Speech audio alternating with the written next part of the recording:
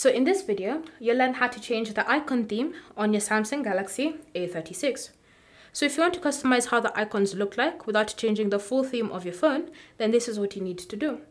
Start by navigating to the Galaxy theme store, and you can just do this by opening the Settings app and then selecting the option Themes. Once you've done that, navigate to the Icons section, and then you can see the different icon themes that you can apply onto your phone. So find the theme that you'd like, and you can even tap on it to see previews of how it would look like on your phone. If you don't like it, you can just tap on the back button and find a different theme.